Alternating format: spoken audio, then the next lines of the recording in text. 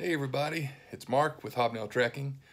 People ask me quite often, why would you want to go trek to Mount Everest Base Camp? You'll have to ask Holly about her feelings and Dawa about his, but this is how I feel about it. I grew up in the North Carolina mountains back in the 70s. Back then I was a huge fan of Fess Parker being Daniel Boone and Davy Crockett, and I was a fan of the Lord of the Rings books where people made these cross country treks, and I love the idea of just being out in nature somewhere where it's all about nature and none about civilization. So I've always had this idea of how much fun it would be to take a long hike across really remote country. There's not many places in the world where you can still kind of accomplish that. Nepal is one of those places. There is not much civilization up in those mountains in the way that you and I are used to. Hiking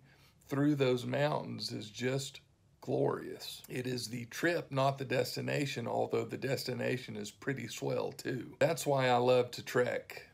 That's why we started the company ultimately. And that's what I want to provide for people like you. Have a great day.